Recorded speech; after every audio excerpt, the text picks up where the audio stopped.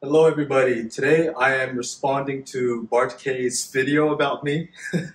I had made a 10-minute video about different diets being optimal for different phases of life, and he spent an hour responding to it, offering nothing of value or substance, no substance, but instead he just called me names, insulted me, called me an imbecile, a buffoon, and so on. I don't really know how to respond to him because he didn't negate anything that I said.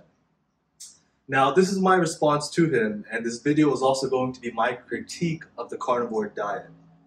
I had emailed Bart and asked him to have a friendly dialogue and debate about this topic, and that perhaps both of us could learn something. He responded with telling me that I must provide 3 peer-reviewed papers in order to support my stance, or what he called moot, my moot point. And I told him that my stance that the carnivore diet is not optimal is not based on peer-reviewed papers, but on reason, intelligence, and the bodies of work of several nutritional luminaries. And he responded with cussing me out and flat out refusing the online debate. Here are the emails. You guys can read the emails for yourself. So in this video, I am going to just simply critique the carnivore diet. As for Bart himself, the man is very obviously not well, okay? And there's not much more to say about that. Now, I am going to critique the carnivore diet in about 4 different ways.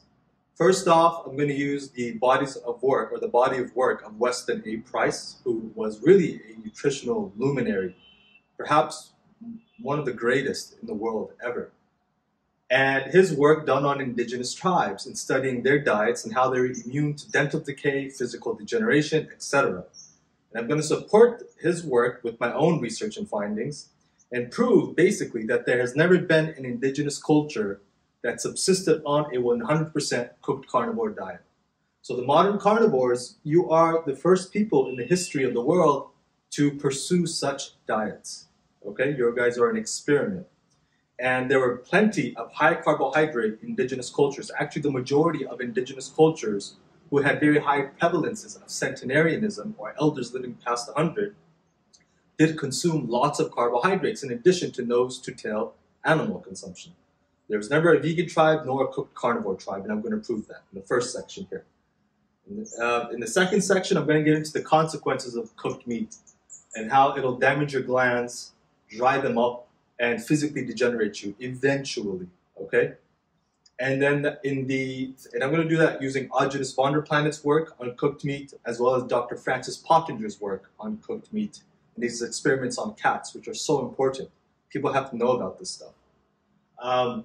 Part 3 will be about a man named Walter Kempner, who basically in the 30s and 40s put people on a very high sugar diet, no fat or protein. It was just white rice, table sugar, and fruit juice. And he worked with obese patients who were facing renal failure, and all of them lost dramatic amounts of weight, just like people do on the carnivore diet, put their various diseases into remission, cardiovascular disease, renal failure, etc., psoriasis, you name it. And I'm going to show how it's not the carnivore diet, it's not because you're eating meat now that your autoimmune symptoms are going into remission. It's because you're going on an elimination diet. Well, others have gone on elimination diets only doing sugar, and they also lost weight rapidly. And I'll show the pictures and all of this at the end.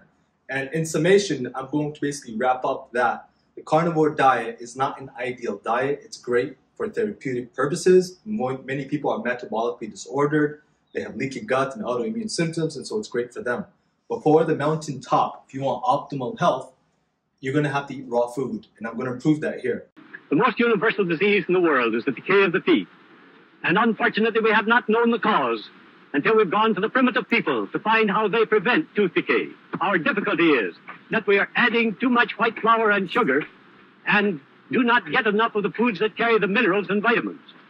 When the primitive people adopt the food of modern civilization, their teeth decay just as ours do. Now, Weston A Price traveled the world after the First World War, and he studied the last remaining primitive and indigenous tribes. And he sought out to find out why they were immune to dental decay. How did they prevent dental caries? He was a dentist. And he found that every single indigenous culture was in fact immune to not only dental decay, but the types of physical degeneration and malformed development we find in the commercialized world, especially in the modern West, right? And his research is very interesting. The majority of the cultures he did find were eating lots of carbohydrates, but all of them were also eating very cherished animal products, protein and fat. Some people like to isolate the Massai and Inuit, which he researched and studied and brought to the forefront of nutrition. So like this carnivore ketogenic community, when they always reference the Maasai and the Inuit, it's because of Weston A Price. He is the one who brought these people to the modern world and introduced their lifestyle, really. And the problem is that those people, the Maasai and the Inuit, are on the fringes of the zero carb or low carb cultures. Not all of them were like that. And sure, the Maasai and the Inuit were healthy, but there's something to keep in mind here. There were no cooked carnivore diets. The Inuits ate their meat 100% raw, nose to tail, and from the raw blood and the organs, they would obtain the electrolytes necessary, the alkaline mineral reserves, which is needed for optimal health. And it was all raw. There's the Nanette, another indigenous tribe that eats nose to tail animals. Many of the indigenous tribes that eat raw food, nose to tail meat animals, live around the Arctic Circle where it's very cold in the far northern hemisphere, okay? When you come south of that, there's not really raw carnivore people, not even cooked carnivore people, okay? But raw versus cooked carnivore is a huge difference, and I'm going to explain that in this video. People may say, well, look at the Maasai. The Maasai, as well as other Nilotic tribes like the Samburu and the Hamar, Afar, they are all on a 60 to 70% raw milk diet, which is a carbohydrate food that has lots of carbohydrates in the form of lactase. They drink some blood and they have some meat cooked and raw, a lot cooked actually, but the majority of their diet is actually a raw food diet coming from carbohydrates in the form of milk. And the raw milk is important when you're eating cooked meat because, as I will get into later, there's toxic byproducts from cooking meat. You cauterize the minerals, the iron becomes a free radical and damages your organs if you eat too much of it. And this is all buffered with the raw minerals in milk, especially the calcium. I'll get into the science of this later. Aside from the Nilotics, the Maasai, and the Arctic indigenous people who ate raw carnivore, there were a lot of indigenous tribes that ate raw meat and cooked meat, but were on upwards of 30 to 60, 70% of their macronutrient intake coming from carbohydrates in the form of plants, starches, and vegetation. Examples of all this in Weston A Price's book were all the Pacific Islander people, who were very strong. In my opinion, if you're familiar with Weston A Price's work, which is amazing, perhaps the greatest contribution to nutrition ever done in the history of the world, the strongest races, from my perspective, and he also commented on it, about how they were built the most splendid physiques and were so happy. These people were living on islands, but they were on high carbohydrate diets from yams, starches, tubers, carrots, etc., types of bananas. But they'd also eat their protein and fat from pork products and fish and so on, hogs on the islands. And you then have like the Loetschental Swiss, the isolated Swiss people in Switzerland, who also developed very well, they're very strong. But these people were also on a high carb, high fat, moderate protein diet, which Bart Kay is so against because of the Randall cycle, but he doesn't really understand the Randall cycle properly because an individual like that doesn't understand life. And in order to understand nutrition, you actually have to understand life. That's a fact. I'm sorry. You have to have some philosophical training because nutrition is not an isolated topic or subject. But anyway, the Loetschental Swiss, the isolated Swiss, were living off of sourdough bread and butter, consuming that 2-3 times a day. And then every third or fourth day, they would kill a cow and everybody in the community would get beef. The special part of Weston A Price's work, his book, is his recording of the extreme joy, friendliness, happiness, and the superb characters of all these indigenous people, which in contrast to the egos of modern commercial people such as Bart's, there's a severe contrast, and you understand that the food, the modern commercial food, has caused not only physical degeneration, but spiritual and psychological degeneration amongst the Western races. It's a fact.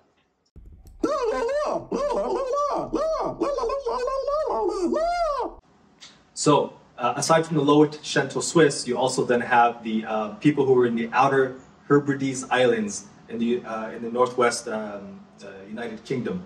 And these people, again, were eating lots of fish, lots of cod liver oil. They were getting their fat-soluble vitamins and proteins from those animals. But a staple in their diet was also oatmeal. For God's sake, they were eating grains just like the indigenous Swiss. And they were also a very strong race of people, very happy, developed all their wisdom teeth, were immune to physical degeneration, lived long lives. Okay, some indigenous tribes we have come across on my own research, and there's so many of them. I'm going to just list several. All the indigenous Amazonians are on a high carbohydrate diet, but they eat local vegetation, local starches, roots, tubers, and they hunt monkey and wild hogs in the forest. People, look at this guy.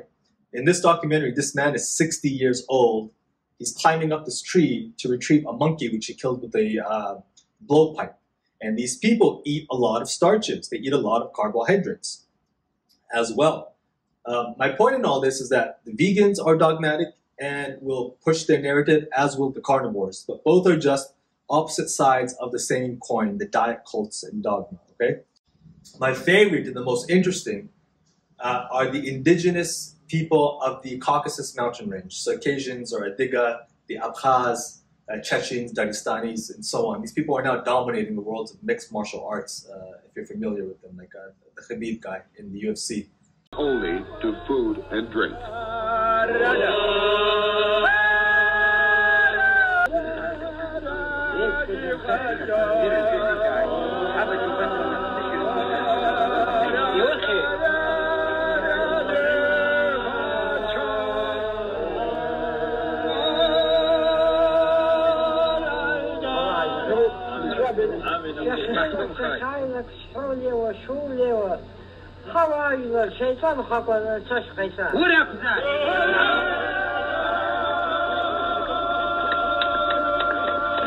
And these people, of course, their pristine mountains, the water, the air, all has a significant contribution, just the same way it does in Okinawa and in the mountains of Afghanistan, Pakistan, China.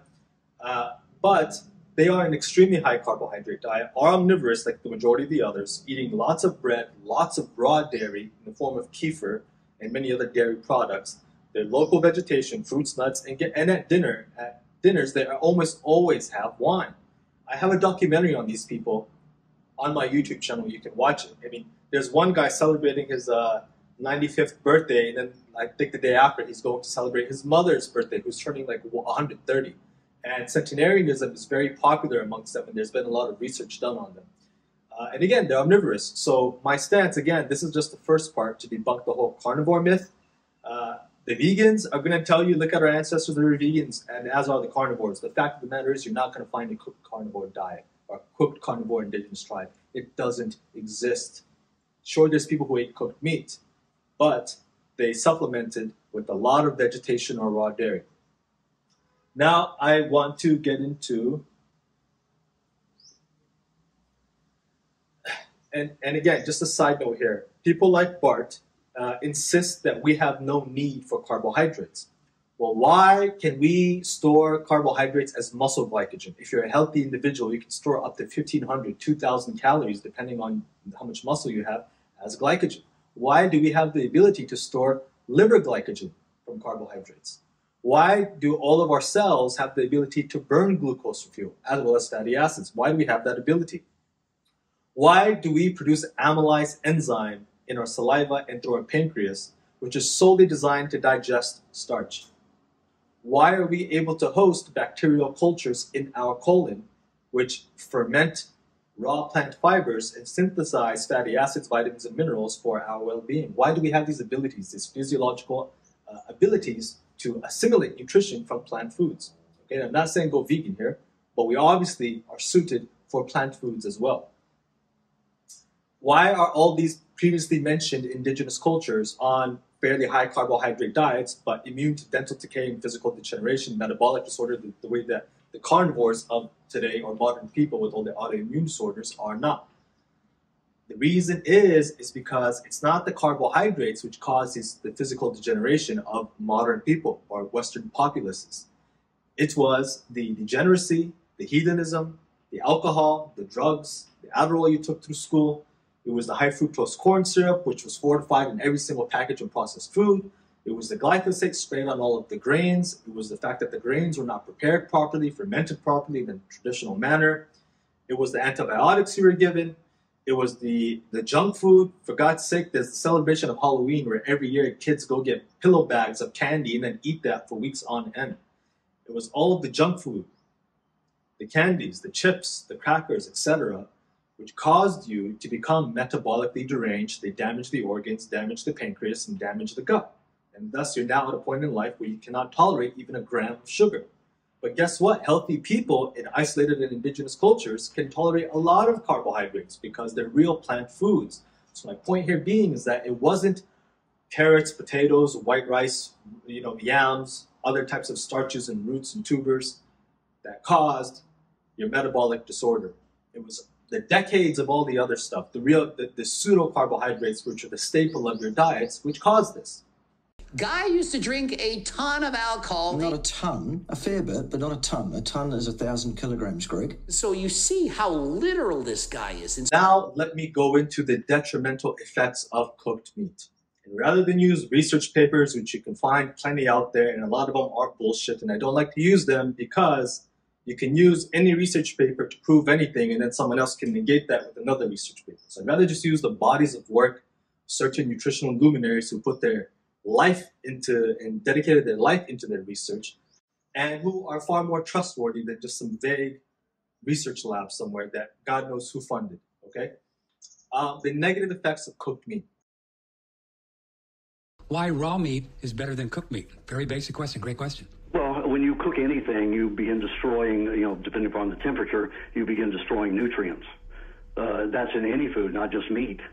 But we digest meat and handle meat the best in my experiments with humans, of course, and dogs and cats. When you cook anything above 105 degrees or meat above 105 degrees, you break down the enzymatic activity. Now, a lot of people think enzymes are alive. They are not alive, no more than virus is alive. They are protein structures to help tear down, build up, or reassemble nutrients. And they can be used in many ways, but they are not alive. But those are altered and cauterized at the beginning about 105 degrees. For some nutrients, it's even lower. Like for natural phosphorus, the cauterization process begins at 98 degrees. And by the time it hits 110, phosphorus is completely altered. That is when they go to check and see if something's been so-called properly pasteurized, they look to the phosphorus to identify whether the temperature has reached at least 141 degrees. Other factors like vitamins will be destroyed at about 122 degrees. 126 absolutely altered and not able to be utilized properly. And then the fats, they break down into lipid peroxides. The proteins break down into heterocyclic amines, and any kind of carbohydrates will be broken down into acrylamides. And those are just 3 of the toxins that are formed from cooking foods. And you've got 32 that have been identified from cooking foods. So the higher the temperature, the greater the byproduct toxins that are formed, and the 3 that I just named are all labeled as carcinogens. When you cook meat, you destroy majority of the vitamins and the minerals, you destroy the hormones, oxygen is in every single raw food, you destroy the enzymes and bacteria. And this creates it, or turns into a subpar food. And every single organism in nature requires a 100% raw food diet in order to live and thrive optimally. We look into the work of Dr. Francis Pottinger and his research on cats. And it's a lot of work, but I'm going to give a summary of it. He did research on 900 cats over a span of 10 years.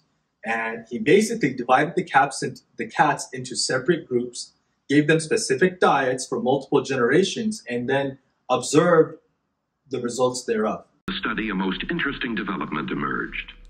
The cooked meat cats were unable to successfully reproduce after the 3rd generation. Most were void of sexual interests, and those that had attempted to mate could only produce stillborn litters. On the other hand, the raw meat animals continued to reproduce healthy offspring generation after generation. The notion that specific nutritional factors in food may be destroyed by heat processing is obviously not far-fetched. And in short, cats which were fed raw meat only reproduced homogenously. All the litter looked exactly the same, developed homogenously. All of them developed well, strong, robust, were very playful in nature. The male cats resembled virile qualities, the female cats resembled feminine qualities, and they succeeded efficiently and successfully generation after generation without any diseases. In contrast, the cats which were fed 100% cooked meat, in the first generation developed allergies and fatigue. In the second generation, they were not born homogenously. They were born in different sizes, some short, some tall, and all of them failed to develop optimal development. Okay, so they would have certain teeth not growing properly, stunted bone development, and all of them had allergies. All of them were extremely lethargic and fatigued, and had many allergies and many sicknesses. The male cats resembled female cats. They were tired and lazy all the time. The female cats resembled male cats. They were basically scratchy and fighting a lot, and they were not playful. In the third generation of cooked food cats, all of them were born with malformities, types of physical retardation. Many were born blind, and they were completely infertile. And they were basically bedridden. They couldn't really move at all. And he kept repeating these experiments, and he concluded that there's nutrition in raw food that is needed to develop cats optimally. Now, people may say, well, we're not cats or lions. We don't need 100% raw meat. Okay, that's kind of horseshit. The ones who eat 100% meat diets are raw, and I showed those, the indigenous Banat and the indigenous Inuit or Eskimo and all the Arctic tribes in the far northern hemisphere are raw meat eaters. Okay, and then another interesting addition to this is there's a channel called More Plates, More Dates, over 1 million subscribers. The man is basically a hormonal specialist, very cool channel, and he did his analysis of people on the carnivore diet and their blood work. There are several individuals who published their blood work results publicly after being on the carnivore diet for some time. And he does his own analysis of them individually, and the common thread amongst all of them is an extreme decrease in androgenic hormones. And what that means, if you're familiar with my work, is that the glands are atrophying, the glands are drying up. For us young, strong, healthy people, when we go on this kind of a diet, we notice and sense the negative consequences of it quickly, within a year or two. If you're an old individual like Bart Kay, and you can tell that the man is very sick. He's 50 years old, but look at him. And he admits he's a self-designated, he acknowledges he's a hedonist and drinks many cups of coffee a day. And he sits on a video game chair and cusses at people. For people like that, who just want to put their autoimmune symptoms into remission, of course it's a great diet. Just eat meat and drink coffee. But it is by no means the mountaintop. Us younger people, or us people who want to experience higher levels of health, we're not going to experience it on a cooked meat diet. That's just ridiculous. Come on. There's a lot of consequences to eating all of this cooked meat. Now, if the solution, as Bart Kay insists, is just to eat cooked meat, just to eat cooked muscle meat, it's pretty mind-blowing that the wise sages and masters of traditional Ayurvedic Indian medicine, traditional Chinese medicine, both which have a 5,000-year history, traditional Iranian medicine, which has about a 3,500-year history, Greek medicine, which has a 3,000-year history, that nobody could figure it out, just eat cooked meat and thrive. Really? But Bart Kay figured it out? In all of these traditional systems, they understood that the body is composed of multiple elements. In Europe, it was understood as the humors. In India, it was understood as different constitutions like Vata, Pitta. In China, it was understood as different elements. And I'll just use the Chinese system because it's very relatable. Fire, air, earth, water were composed of different elements in the body. And disease was thought of to be a result of deficiency of certain nutrition or excessive toxicity from certain foods, which imbalanced the elements or humors or fluids in the body. So something like a cooked meat diet, where cooked meat is consumed excessively, imbalances the water element, dries it up because of excessive fire or heat or iron, okay, or cooked protein. And this causes the kidneys to dry up, the glands to dry up, and the bone marrow to dry up because you're imbalancing the humors, you're imbalancing the elements. So cooked meat has a lot of toxic byproducts, and you need to buffer those toxic byproducts with alkaline reserve minerals, which you will only find in raw dairy or in very healthy carbohydrates that are planted or grown in very rich soil, okay? And this is why you find many indigenous cultures eating either raw dairy or a lot of carbohydrates. If you only eat cooked meat, it's going to screw you up. Now, when Dr. Francis Pottinger dissected his cats to find out why they were degenerating from the cooked meat, he found that in contrast to the raw meat cats who had very strong, healthy glands, the cooked meat cats had very dried and atrophied glands. The thyroid, the adrenal gland, the gonads are all dried and atrophied. And the reason for this is because, first off, you need nutrition from raw food to supply these glands with the nutrition needed for them to sustain function. But further, when you cook a food, like meat especially, it cauterizes and dries up the minerals, and the iron inside there turns into iron oxide, turns into a metal. And when you consume this in excess and bring it into the body, it will dry out the glands, okay? It's going to dry out the body. And this was not only his conclusion, it's Artemis Vonderplanet's conclusion. And very important today when we look at the objective anecdotal evidence on YouTube of young, healthy people trying out this carnivore diet. In the beginning, they seem to love it, but long term, they all fail and suffer. For example, a great example of this, and I appreciate all these people being so public about it because it's for the benefit of us all. Frank Tofano says it ruined his health after several years on the diet. And again, the reasoning was iron toxicity, iron overload. Okay. There was Paul Saladino.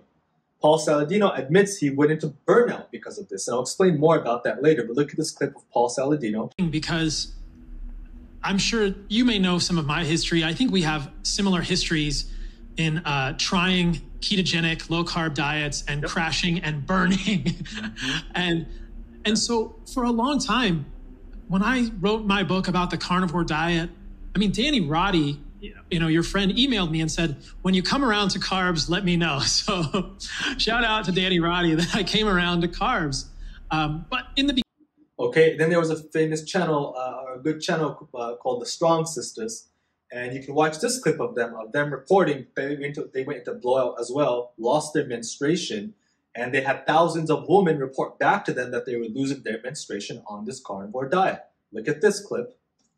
Not talking about it was a disservice to my community, and I still kind of regret holding that inside for a long time because we would get a ton of messages from women being like, hey, I lost my cycle. What can I do? And like, we didn't know how to answer those questions because we didn't have our cycles, and it started to feel really weird. And it was uncomfortable. I'm sure you get those messages. Now, I want to say something about coffee. If you observe the majority of these carnivore influencers, they all consume coffee. Coffee is a drug. I made a video about why coffee is a drug. And I do it from the traditional Chinese medicine perspective. You can go watch that yourself, okay? But the reason why these cooked carnivore cults need coffee is because they, again, have dried up glands. They cannot produce any energy. Thus, they need coffee to constantly whip their adrenal glands, expel stem cells from their bone marrow, and produce adrenaline and cortisol in order to have energy and mental function. A good diet would allow you to not require or necessitate coffee. You would not need coffee on a raw food diet, which I am a huge advocate for, either a raw living food vegan diet or a raw primal diet, such as the one espoused by Artemis Vonderplanets. They need coffee for energy, but they also need coffee for their bowel movements. The way coffee causes bowel movements, let me explain this. When someone shits themselves because they get really scared, they pump a lot of adrenaline and cortisol, and what the body does is that it diverts energy and resources to the muscles and brain so that it can fight or flee. And it opens up the intestinal bowels so that the organism can release its shit and not expend energy trying to digest it, and instead harness those energetic resources for fleeing. Well, the body cannot differentiate between a mental fear, physical stress and fear, or a biochemical stress or fear, such as from the drug coffee and the caffeine content. And when you consume this caffeine, it again scares the body because it's a biochemical stressor. individuals produce a lot of adrenaline and cortisol. The body shits itself. It gets scared. And it says, what the hell's going on? Let me flee from whatever's poisoning me here. This is actually how these carnivores who are so lethargic and fatigued shitting themselves. This is how they get through life. It's on coffee. But if you're a young individual and you want to be healthy and strong, you don't want to be drinking coffee and subsisting on cooked meat. That's ridiculous. The funny part here is that people like Bart, and a lot of these carnivore influencers, they're not even digesting a lot of their fat because caffeine or coffee, as well as caffeine from other sources such as tea, has a chemical inside of there. And here are two papers which you can look into further yourself, but there is a chemical inside there which inhibits the body from being able to produce lipase, which is a fat digesting enzyme. So these people are not even digesting their fats. They're shitting it out because the coffee is scaring the shit out of them. Literally, it's scaring the shit out of them. And they can't even digest their fats. Okay, so they're not expending really any energy on digestion. These people are actually on a coffee diet, and maybe some protein that they're getting from their food. Now, let me go further, and let me talk about Walter Kempner. This man, in the earlier part of the 20th century, put people on high sugar diets at Duke University. It was a diet that consisted of white rice, which I'm a huge advocate for, table sugar, refined table sugar, and fruit juice, and a multivitamin. Nothing else, no oils, no fats, no protein, nothing. And the intention was to help renal failure. He had basically patients who were towards the tail end of renal failure. And he experimented with them, put them on this diet, and all of them reversed their renal failure. The majority of them were obese and needed insulin, and they all ended up losing, on average, 140 pounds. Became very skinny. Here are some pictures. You can see pictures. One individual, this man lost 285 pounds. This woman lost 135 pounds. This woman lost 115 pounds. And not only did it work for diabetes and insulin resistance and obesity and metabolic disorder, but it also worked for things like cardiovascular disease, as well as psoriasis. And the reason why it worked was because, just like the carnivore diet, it's an elimination diet that removes a critical macronutrient which is needed to develop properly. And so if you remove, like on the carnivore diet, everything, and you remove carbs, you'll get skinny. But the opposite is also true. If you only do sugar and remove all fats and proteins, you'll also dwindle and get skinny. And I think that actually going the high sugar route is preferable in most cases because you're not expending energy on digesting the cooked steak. And all of that energy is instead harnessed for detoxing and repairing the body. It's a very interesting diet. Of course, today we also have glyphosate and the high prevalence of antibiotic use amongst people. And so they may actually just need to do the carnivore diet and consume a lot of gelatinous animal fat soups in order to heal the gut. In the earlier part of the 20th century, leaky gut was not as big of an issue. Now again, these are my critiques of the cooked carnivore diet. What I am an advocate for is a raw food diet. I am very enthusiastic about raw foods. At a bare minimum, if people can do raw foods, I think the carnivore diet is great for therapeutic purposes, but long-term it has issues. For long-term, if you want to go and have an amazing life and have a lot of health and mental clarity and just feel amazing every single day, and a traditional diet doesn't work well for you, even after you have healed the gut, you want to go raw food, either raw primal, which is raw meat, raw eggs, raw butter, raw dairy, raw cream, raw honey, etc., or raw living food, which is a raw vegan diet, but it's different from like fruitarianism and all that. You're basically growing your own sprouts. You harvest those sprouts on the spot, put them into a salad, put dressing on it, and eat it. And you get an amazing bioenergetic force from that. And the only people in the world teaching this stuff are the people at the Hippocrates Health Institute. And the reason why I'm a big advocate of raw food is because I've tried these raw food diets, and they're by far superior to everything else. And I feel amazing on them. And the individuals who advocate these diets look and feel amazing and have amazing energy, Argenis and Brian Clement. Now in this clip, Bart says when someone advocates a certain diet, you should judge their appearance when they advocate a diet. Well, look at Bart. He's a 50-year-old man, very gray hair, Norwood 7, very gray skin, and a very horrible personality.